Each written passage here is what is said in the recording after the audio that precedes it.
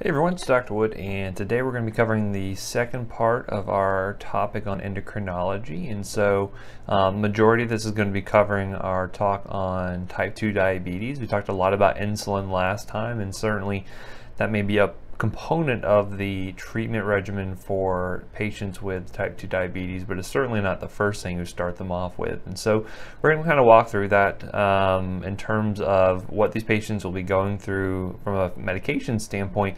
I want to know that we're going to talk about the monotherapy and things that are good to start out diabetic patients in, and then we'll look at using combination therapy with oral medications most likely, and then we'll talk about combo drugs using either some injectable products or maybe even going with injectable insulin as sort of our last line there. So we'll look at the different kind of pluses and minuses of these different medications, and we'll kind of come up with a treatment plan for what we think might be appropriate for different types of patients with type 2 diabetes.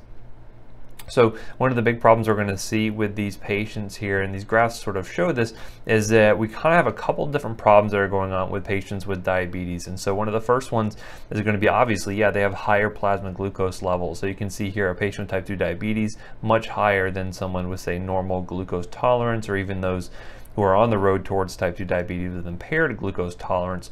And so one of the big reasons for that is actually as a result of not only insulin resistance at the cell itself, but also going to be related to the decrease in insulin that they're actually producing.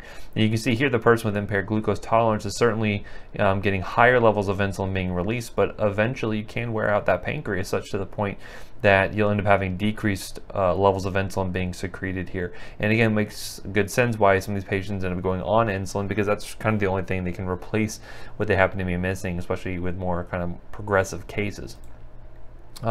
Other issues you're going to run into why these patients are having elevated levels of glucose in the bloodstream is not only related to insulin, which we can see here being blunted as compared to someone with normal glucose tolerance, but you're also going to see that you don't have the sort of decrease in glucagon levels you would expect to see after a patient received a glucose load. So here in this, you can look at the time frame here of patients are getting a glucose bolus essentially, either through food or say with an IV dose. And what you see here with a patient with normal glucose tolerance is they should get a decrease in glucagon being secreted from those alpha cells in the pancreas, whereas someone with type 2 diabetes, they don't have that same decrease there. So not only do they have lower levels of insulin, they also have higher levels of glucagon, both of which can exacerbate that elevated blood sugar that they're experiencing. So we'll get into the different major types of medications we'll use for these patients, and we'll talk about ones that, one, make the pancreas secrete more insulin on their own. We'll talk about things that sensitize the body to insulin, or they'll make better use of the insulin the patient's already releasing. We'll talk about some things that may slow down the absorption of carbohydrates from the GI tract. We'll talk about some things that help to suppress glucagon, and these are going to be our incretins we'll talk about later. And then the newest class, we'll actually talk about things that can block reabsorption of glucose from the actual kidneys themselves. So a lot of different ways to skin the cat, so to speak, and let's look at the different options here and kind of how relatively effective they are. And you can see that with any of these, they're going to have varying degrees of efficacy here. Things like, your biguanides like metformin, things like sulfonylureas, you're going to get kind of the most bang for your buck, which is why most patients end up starting on these for the most part, as we'll see going forward. So first set of drugs I want to talk about are the sulfonylureas. These are oral hypoglycemics, and basically their job is to make the pancreas secrete more insulin. And we'll talk about why that is in just a moment. For the most part, you're going to see more of the second generation agents being used here, typically because their side effect profile is a little better than some of the first generation agents. And so the main ones you're going to run into include things like glimepiride, glipizide, and then glyburide. You can see here's a lot of different brand names for them. Some of these are going to be extended release preparations, some of them are not, and so that can have an effect on how frequently you're dosing the drugs.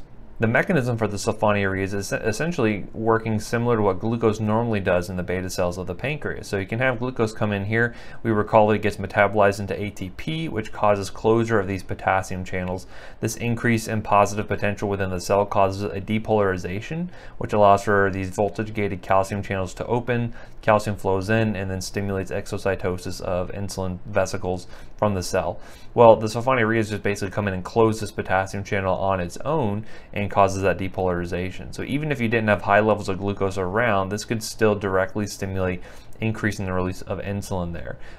Some other byproducts you're going to see include things like decreased amounts of glucose being produced from the liver. You may see some increase in insulin receptor sensitivity and overall decreases in glucagon levels. So all of which can be very beneficial to your patients in order of getting their blood sugar under control. You'll find that most of these are going to be extensively metabolized in the liver, which may be an issue if they have a history of liver dysfunction, so you do want to be wary of that.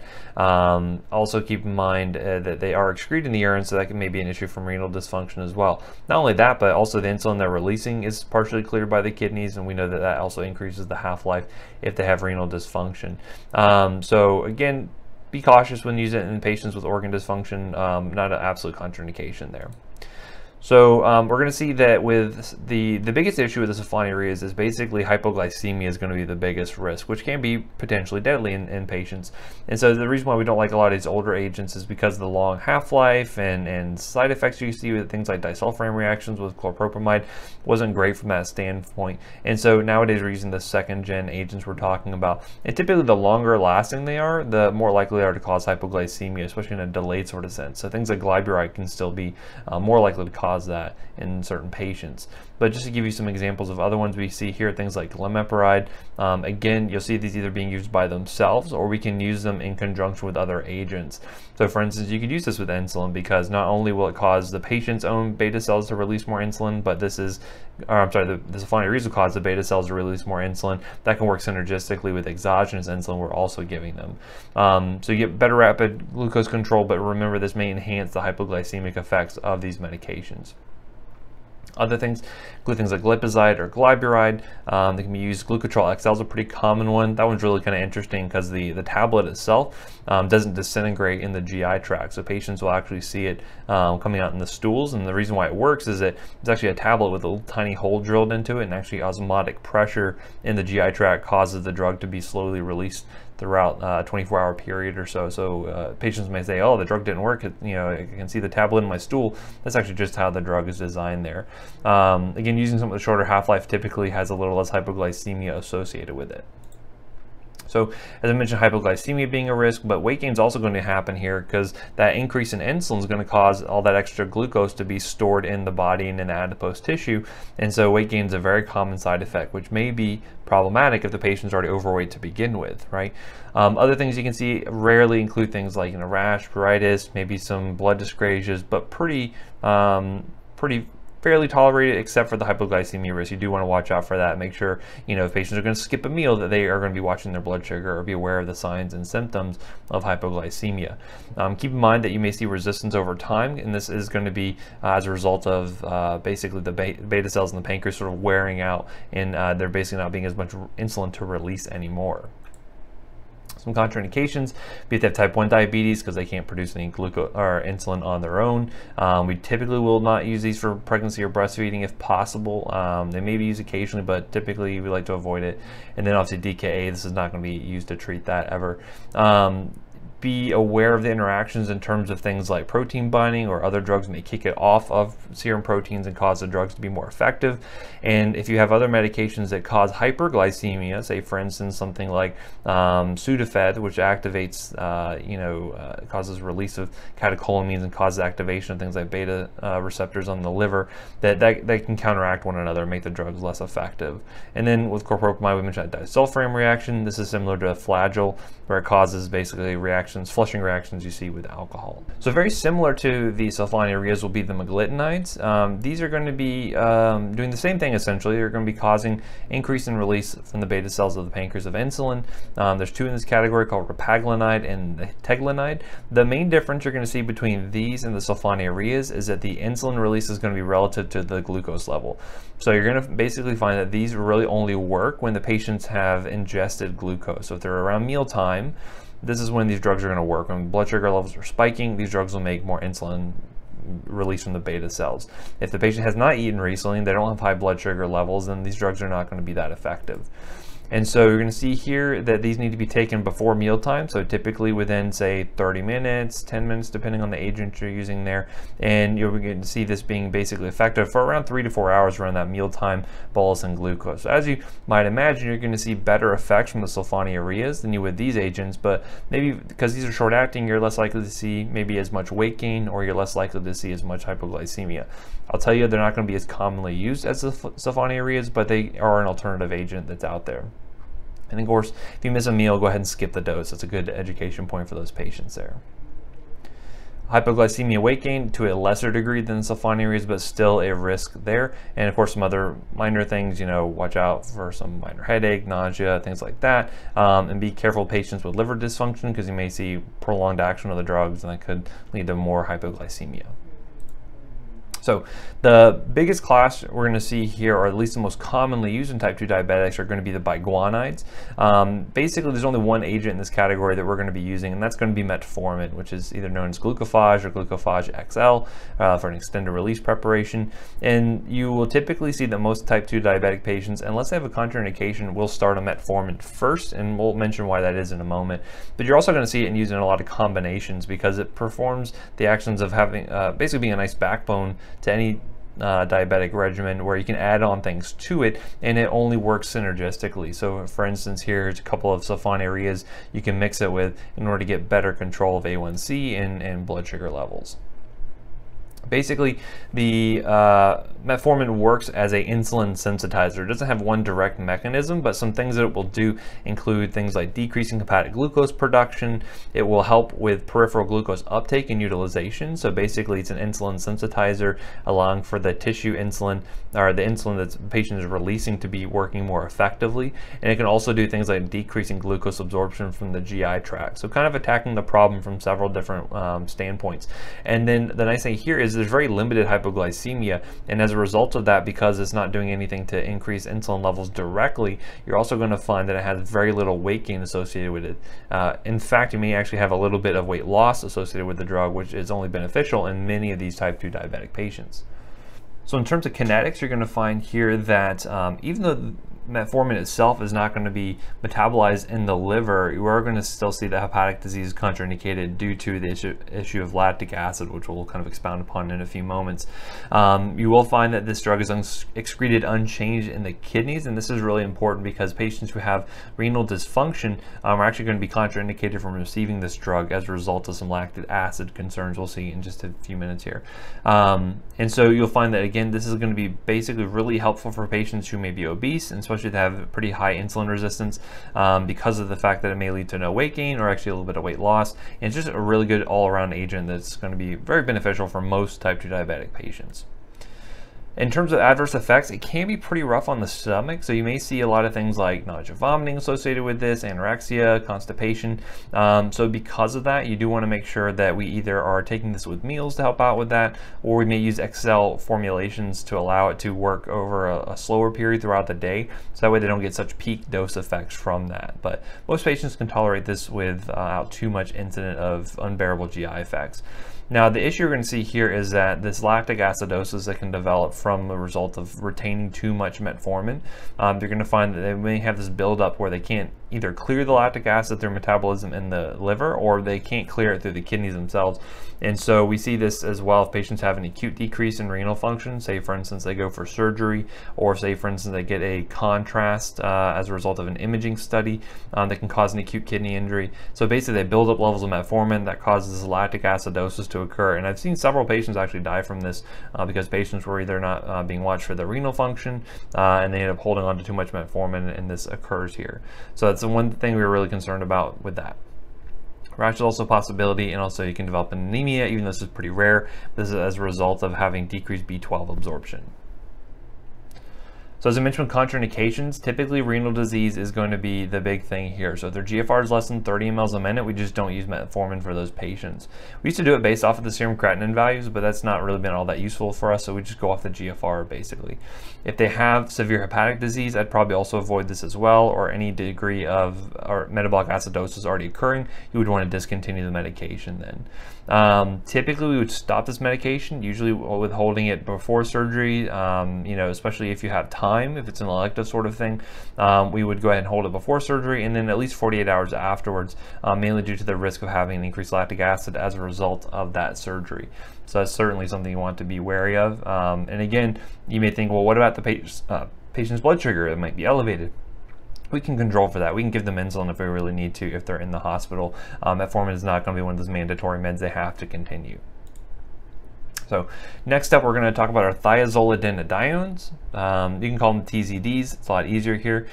Two main agents we're going to see being used, including pioglitazone and then rosiglitazone. And this is basically going to be working as an agonist for this proliferator activated receptor gamma, or otherwise known as PPAR gamma. And basically this is going to be regulating sort of transcription of insulin responsive genes. So if you have more transcription of those genes, more insulin sensitive proteins are being produced there. And so ultimately you're going to find that the cells are going to be more responsive to insulin. It's going to help with that sensitization there, that most of those patients have become resistant to insulin. This is going to be able to help out with that. So ultimately what you'll find with the TZDs is you're going to have an increase in peripheral glucose uptake and utilization, meaning you have better insulin sensitivity, and you're actually going to have decrease in hepatic glucose production. Overall, you're going to find this may take several weeks to really kick in and be effective, and that's mainly because of the fact that it's causing changes in transcription of genes, and that can be a little bit of a slower process. Kind of think about how corticosteroids take some time to kick in and work. This is kind of a similar thing you'll see here. Whereas other agents are going to be almost immediately effective. Things like metformin, your sulfonylureas, this one is probably going to take the longest to really work. So other things to be cautious with for these patients includes if they have a history of CHF, mainly because these can cause some degree of fluid retention, edema, and kind of this expanded blood volume. So you want to be careful with that, and then make sure to watch things like their lipid profile, because they can be altered here while they're on these medications. Liver dysfunction is a risk when they're on this, so you do want to watch for that. Typically you may watch it for every 2 months or so for the first year, and then you can extend it out beyond that if assuming everything is normal. And then typically if we do see increases in our LFTs, especially like 3 times above normal, we just go ahead and stop the drug at that point.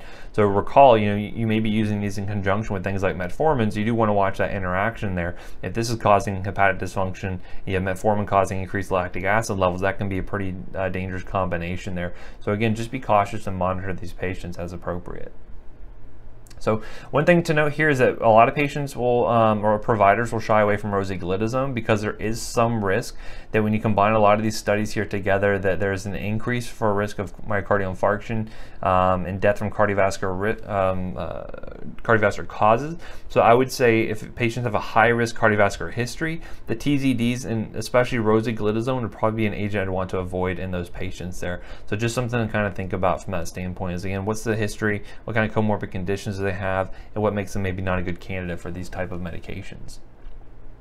Next, we have our alpha-glucosidase inhibitors, and so these are going to be acarbose and miglatol are the 2 agents here, and basically they're going to work as inhibitors of alpha amylase and this alpha-glucosidase enzymes, and those are enzymes that actually reside within the brush border of the GI tract, and overall it helps with preventing the breakdown of larger sugar molecules, and they will leave these molecules much larger and then unable to be absorbed through the GI tract. So overall, less glucose absorption is occurring here. Now, the alpha-glucosidase inhibitors, for the most part, have pretty limited systemic exposure, especially with acarbose. It doesn't actually get absorbed at all. It's metabolized by intestinal bacteria. And you'll find that you want to take these drugs with the first bite of each meal. The reason for that being is that that's when most of the sugar is coming into the GI tract, and that's when it's going to have its greatest effect. Miglatol can cause some small degree of liver dysfunction, so you may want to watch for that, especially in combination with other drugs. And then you'll typically not see these being used as first line or used as monotherapy because they kind of have limited efficacy as compared to some other agents, but you may find they're being used synergistically either with insulin or other oral agents like metformin, for instance. So in terms of side effects, the reason why most patients don't like this is going to be due to the fact that all those extra sugars in the GI tract not having been absorbed, well, they're going to get metabolized by bacteria, especially in the colon. And when sugars are being broken down by bacteria, that does produce things like CO2. So patients are going to get very gassy from this, and so flatulence is going to be pretty common. Diarrhea is quite common, and then also abdominal pain can occur here as well, just due to cramping and things like that. So you would not want to use this in patients with things like inflammatory bowel disease. If they have any kind of obstruction, I would probably just go ahead and avoid these medications here. But if you're looking for something that has limited systemic exposure, this may be useful for patients like, say, pregnant patients who don't want to have a lot of drug exposure to the fetus. Something like acarbose could be a really good option for those patients. So next up, let's talk about the incretins. This is another hormone that's really important in terms of glucose metabolism and glucose levels and regulation in the body here. So one of the things I want you to notice here is that incretin is a hormone that normally gets released as a result of oral glucose stimulation. So if I intake a starchy meal, if I were to go to Dunkin' Donuts and get a nice starchy donut full of sugar, I'm going to cause incretin to be released as a result of that. What's interesting is if you give an IV bolus of glucose, that actually doesn't cause much increase in incretin levels like the oral does. So this is something that is going to be interesting in terms of affecting how we consume food, and we're going to see this has a big effect on things like satiety as a result of oral ingestion of carbohydrates. So incretins, there's a couple of different ones that fall into this category. Glucagon-like peptide 1 is probably going to be the main one we're talking about here. And so what you find is that it will be released as a result of an increase in glucose as a result of a meal. And you're going to find that it does several things here. So for one, it's going to cause an increase in insulin release from the pancreas. And it's also going to cause a decrease in gastric emptying and food intake, and that's mainly because it actually helps with satiety. It actually helps to stimulate that part of the brain that says, hey, I have enough food here, I don't need to ingest anymore. And so as a result, you're going to also see that GLP-1 has to be metabolized by some way. It has to get out of the system somehow, and that's going to be through an enzyme called dipeptidyl peptidase 4, or DPP4. So you're going to find there's two ways we can affect the system. We can either give more drugs that act like GLP-1 to act as a supplement for that, or we're going to find that we can actually try to decrease the metabolism of GLP-1 by inhibiting this enzyme here. So we have different drug classes that can help out with that. So here's a nice slide kind of showing you the different effects here, where GLP-1, as a result of ingesting food, is going to promote satiety. It's going to help to decrease gastric emptying, so that way the patient feels fuller. And you're also going to be seeing more insulin secretion coming out from the pancreas and decreased levels of glucagon. So all of these things are going to help out to make sure our blood sugar is going to stay under control more effectively. And what you're going to find with diabetic patients is that they actually have a decrease in the amount of GLP-1 they're releasing over time. So as I mentioned, you're going to find type 2 diabetic patients have not only decreased levels of GLP-1, but also levels of insulin as well. And again, as a result of this, we see that exacerbates that increase in glucagon after meals they have as well. So again, all these things are kind of exacerbating one another, as you will see. And so if we can try to replace that, or maybe try to enhance the effects of whatever GLP-1 that patient has, overall we're going to have several very interesting, very beneficial effects for these patients here. And again, just kind of giving you an idea of what it looks like with a type 2 diabetic patient. You're seeing their glucagon levels being elevated. Some of this is related to the fact they have decreased levels of GLP-1, especially with the more kind of long-standing type 2 diabetics. Here's an example of what the GLP-1 levels look like between someone with normal glucose tolerance, say after breakfast, versus someone who has type 2 diabetes. You can see there's a marked decrease in those levels there. So again, we can either give things to replace it, or we can give things to try to prevent the breakdown and allow levels to be higher as a result of it having a longer half-life. So what I have here is a picture of a Gila monster, and this is another medication that actually has a pretty interesting animal sort of origin. We talked about, you know, things like salmon having a source for drugs, and we talked about plants, but this is the first reptile I think we've seen that gives us a medication here. And so this is actually going to be the first drug of the incretin mimetics, or drugs that act in the place of GLP-1. And the first one we had here was exenatide, or Byetta, and this is actually something we were able to get from the saliva of a Gila monster. There's actually 53% homology with our GLP-1, right? So it's kind of weird to think about a lizard, their spit having this protein that has half of the homology exactly of our same proteins there. It's a pretty interesting sort of similarities between our species. Now, when will we give this? Well, basically, this is going to be for your type 2 diabetic patients who maybe are taking metformin and sulfonylureas, but really are not achieving adequate control with their A1C and blood sugar levels. We're also going to find this is really handy in terms of weight loss. So because they cause satiety and because they're decreasing gastric emptying and all that, patients feel fuller and they just don't have the desire to eat. I had an uncle who was very overweight with type 2 diabetes who ended up losing something like 100 pounds when he got put on one of these medications because he just didn't feel hungry. He just didn't want to eat. Issues with these drugs, though, is that these are going to be protein based because it's looking like a hormone that we produce, and so because of that, it's actually going to be an injectable only product. So that is one downside to that patients do have to inject themselves. Now, exenatide was the first one we had, and so you actually had to inject yourself twice daily, and which was not great, especially if you're already using something like insulin in order to control blood sugars. There's a lot of injections going on with this. Looking at the effect here, we're going to see is that when looking at patients with their insulin levels, looking at someone, say, with a healthy control, normally you'd see if they get an IV glucose load here, yeah, you see that they should have an increase in insulin levels. And looking at a patient getting placebo with type 2 diabetes, you can see here they really don't have that big spike in insulin like you would imagine seeing because they have type 2 diabetes, versus when you gave them exenatide, this was really able to help out, get them to have a lot more glucose-dependent insulin secretion. And so again, it's getting them back to normal essentially in terms of how their body should be responding to elevated glucose levels. So some side effects you're going to see with these drugs include things like nausea and vomiting. Some of this is related to that decreased gastric emptying. They may be trying to eat the same amount they normally do and not realizing that that stuff's not moving out of the stomach as quickly, and thus that can lead to some nausea and vomiting. You're unlikely to see hypoglycemia with this class by itself, but more likely to see it if the patient is also on a sulfonylurea like glyburide. You may find this delays absorption of other medications as a result of gastric emptying times being slowed, and then you should see weight loss with this, which is good for a lot of patients, may not be good for every patient. And then interestingly enough, this is one of those rare classes of the drugs that can cause pancreatitis. So again, this would be a concern for your patients if they're presenting with really severe abdominal pain. You would want to rule this out. So since then, since exenatide, we've had a couple of other agents that help out by having a longer half-life and such that the times they need to be injected also has been decreased. So liraglutide, dulaglutide, then albiglutide. These are nice because if you're looking at the last two here, they're only injected one time weekly. So it's actually very beneficial from a compliance standpoint. So again, all that is to help out. Of course, they're newer, so they're likely more expensive. So it depends on what the patient can pay for or what their insurance is actually going to cover.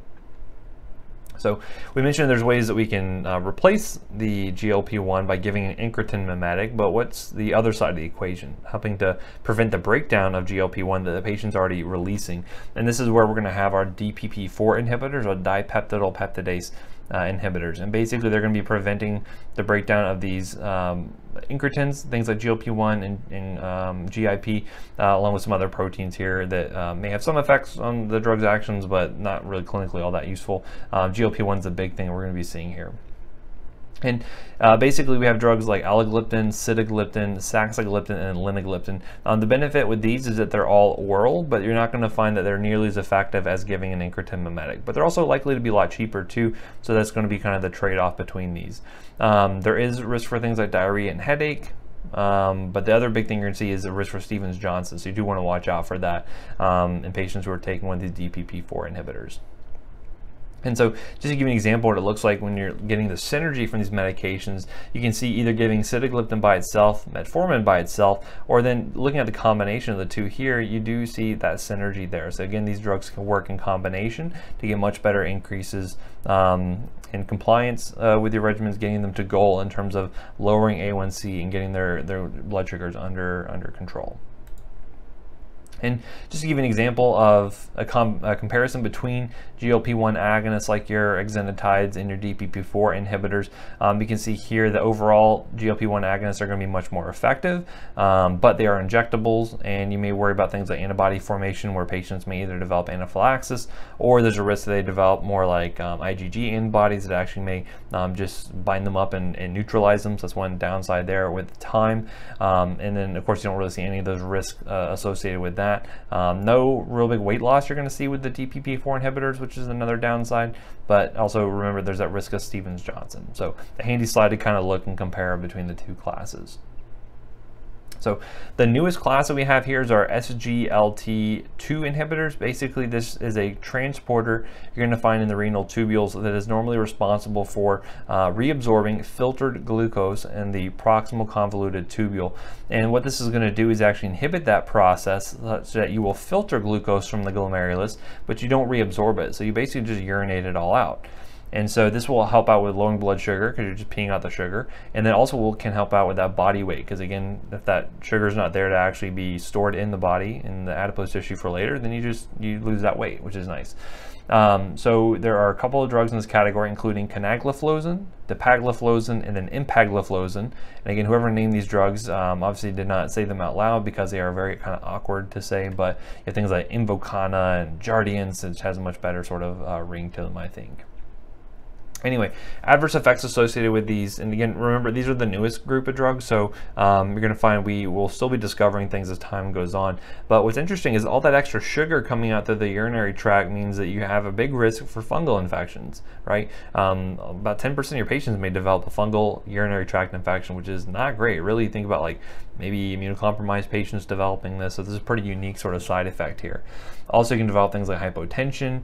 You do also worry about things like having risk for fractures because of effects it can have on things like calcium potentially in the kidneys. So you do want to be cautious with that. Make sure you're watching these patients. And also, because of the fact that they're peeing out all this extra glucose, if they have an overall decrease in insulin release or insulin levels, you can actually develop a diabetic ketoacidosis. But what's interesting is they're actually euglycemic, because even though they would be hyperglycemic because they don't have any insulin to really shuttle this glucose into the cells, they're peeing it all out, and so they're actually into being euglycemic. So another kind of unique side effect with these drugs here.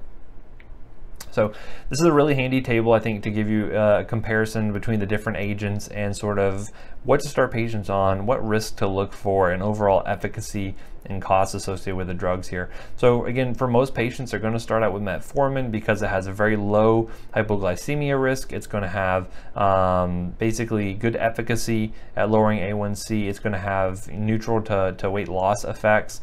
But again, remember to look for the GI issues and the lactic acidosis, especially with renal dysfunction, and it's low cost. It's been around forever. The question is, what do you do next? Well, you kind of have your choice in terms of what you're looking for. So you can do any of these different options here in terms of adding on to metformin for your patients.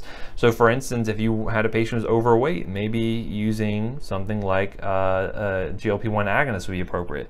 Or maybe if they don't really have finances to afford something like that, maybe start them on something like a sulfonylurea. But just know that your risk for hypoglycemia is even higher, right? So be able to kind of look through that, be able to compare the two, because I may give you a question on a test that says, hey, you have this type of patient, these are their comorbid conditions, what's the next best agent to start for them? You should be able to kind of pick that out based off of the things we've talked about so far. In terms of triple therapy, this is where you may step it up and utilizing like metformin with a sulfonylurea plus TZD, right? Or using some combination of 3 oral agents. At this time, you're probably really going to be thinking about adding on a GLP-1 agonist or insulin at this point. Insulin is going to be one of those things where patients, generally when they go on it, they're probably not going to come off of it unless they really do something to get their weight under control and get their blood sugar under control, either with diet and exercise or something else. And usually you'll start patients with type 2 diabetes on a long-acting first. So you may start them on something like Lantus one time daily in order to get them under control. Or if they still can't get, especially around meal times, under control, then they may go on a basal bolus regimen where you could do a long-acting plus say, a short-acting like, insulin Lispro that, at mealtime, for instance. So again, a lot of different options here. Depends on what the patient is, what their preferences are, what they can pay for, what they're willing to do, etc. So again, it's kind of nice because you have so many, you're not really limited by your options, fortunately. So that's it for the diabetes section. Up next, I want to talk about thyroid pharmacology briefly. And so we're going to find that with thyroid issues here, it's mainly either going to be an issue of hyposecretion or hypersecretion. And you can actually find that it can occur at really any level of the HPA axis. It could be either at the hypothalamus, it could be at the pituitary gland, or at the actual thyroid gland itself. And obviously we know there's a lot of different reasons for that occurring. If a patient has hyposecretion, we're going to see that the main way we're going to manage that is actually by giving hormone replacement. We'll look at our options there. And then we're also going to find in terms of hypersecretion, there are ways we can actually prevent the formation of thyroid hormone as well. We'll look at different agents that can help us with that regard. So here's the HPA axis that I was talking about, where basically the hypothalamus is going to be releasing thyrotropin releasing hormone onto the anterior pituitary, and that then releases TSH, or thyroid stimulating hormone, onto the thyroid, which will then cause this negative feedback loop to occur when it releases T4 and T3. If you recall, T4 is going to be more of like kind of the storage form. It's not really going to be all that active. T3 is a really active form here. And again, this negative feedback loop can be affected really at either level of the hypothalamus or the anterior pituitary. Other things that are going to stimulate this or inhibit this is actually going to be iodine, which we'll look at more detail. This is going to be absolutely essential in order to form thyroid hormone, and it's actually going to be a good way to actually stop production of thyroid hormone as well. So it's kind of interesting double-edged sword, as we'll see here going forward. So what happens in this process here, I like this drawing because it kind of shows you step by step what occurs when forming thyroid hormone, either T3 or T4. I'll kind of walk you through the steps here, but basically iodine is going to be coming into the system, and I always get iodine mixed up, so I probably will say it wrong here as well. But basically you're going to have some iodine coming into the system here, and there's this peroxidase step that occurs where basically now this is in the ready form, right? So you're going to find that iodine is able to combine with tyrosine, which is an amino acid, and then you will form kind of these intermediary products called monoiodotyrosine and diiodotyrosine. Just has to do with how many iodides actually get added to it. And from there, we can actually form T4 and T3. And it will actually get bound up with this thyroglobulin as well. So it's kind of riding on this protein carrier. And eventually this proteolysis will occur where then free T4 and T3 can be released out into the bloodstream. Remember, T3 can be working immediately, whereas T4 has to be converted over to T3 eventually. And again, you can see along the way different things that can either inhibit or kind of stimulate the system. So as I mentioned, that first step is that iodide trapping. So again, transport iodide into the follicular cells, and then it gets oxidized into iodine, essentially. Again, I'm not going to get into the specifics of getting iodide versus iodine right. Again, I probably got it wrong on the last slide as well. The organification step happens here where you form this mono or diiodotyrosine. And guess what? If you have two diiodotyrosines together, 2 dies is 4, so that means you have T4 being made. And then if you have a diiodo and a monoiodotyrosine put together, that's T3, because then you have 3 iodines all together there. It's important here because, again, you have to have iodine coming into the system in order to form thyroid hormone, but a lot of these steps here, by having high levels of iodide, you can actually inhibit this system as well. And so we're going to find some therapeutic uses to do that, to actually decrease our formation of thyroid hormone. So as I mentioned, once you have these all put together, you're going to be having some degree of it being formed as T3, and then you're going to have a lot more of it actually being formed as T4. So you have about a 5-to-1 ratio there. Typically T4 levels are going to be higher than T3 levels as a result of this. You can just picture kind of showing the same thing. Again, peripherally, you have that conversion of T4 to T3, which being the more active form. There's also some ways we can inhibit that as well. So once it's going to be released here, it's going to undergo exocytosis, gets released into the circulation, and then you're going to have this deiodination step that occurs peripherally that allows for T4 to be converted to T3, as I mentioned, that more active form. So it's also interesting because you can actually have it turn into the incorrect form. So you can actually have this reverse T3 being formed potentially, but that's in the inactive form. What we really care about is this actual normal T3 here. Here's a picture that kind of shows you what that looks like, of having the correct activation step where you have the normal T3 that can interact with the cells and the nucleus as a normal hormone, or here you have the inactive form, which basically gets metabolized at some point. So looking at ways we can help to replace this. Let's say we have a patient with hypothyroidism. How do we replace that? Well, we can either give them straight T4, we can give them straight T3, or we can give them a combination potentially. And so I'll tell you that 99 times out of 100, patients are going to be treated with levothyroxine, which is actually T4. And you're thinking, well, that's the inactive form. Why would I want to give that? Well, we actually find pretty stable, consistent effects with giving this. It has good absorption. You'll find that there are some interactions you have to worry about with things like food-drug interactions like iron and calcium interfering with absorption. But for the most part, it's just tried and true. We've been using it forever, and we get really consistent effects out of it. But be aware, though, that it doesn't kick in immediately, right? T4 is going to take a long time to work, about a week or so, because it has to be converted over into T3 peripherally. And I'll tell you, if I ever got calls at the Poison Center, patients who are like, oh, my son got into my levothyroxine, he ate the entire bottle, for instance. I'm actually not really all that concerned right at the time of ingestion because that T4 is not active. What I will do is say, hey, in a week or so, go ahead and take them in, or if you develop symptoms, and kind of see what the levels are doing at that point, because that's when really a lot of that T3 should be getting formulated. So that's the most common. Synthroid, levothyroid, you'll see these most common. Liothyronine is actually going to be T3. I've actually never seen this being used. I can't think of a time I've ever seen it used in the retail setting. But this is better if you want quicker action, right? If you want a quicker onset of action, but typically it costs a lot more. And you may need more frequent dosing, whereas Synthroid is like 1 time a day. This may be more frequent than that. So you do want to be thoughtful of compliance considerations. And Litrix is actually a combination 4-to-1 ratio of T4 to T3. Some people consider this to be sort of more natural, and so that may be preferential to some patients. Again, this is not one that I see used really ever for the most part. And why would we use these? Well, basically any reason why they have hypothyroidism. So whether it is a result of an issue with the hypothalamus, the pituitary, or the gland itself, say they have a subtotal thyroidectomy due to cancer, we can replace it with this stuff, and that's no problem. And so some of these patients, especially maybe that thyroid cancer, had the thyroid gland taken out, we can replace that for the duration of their life.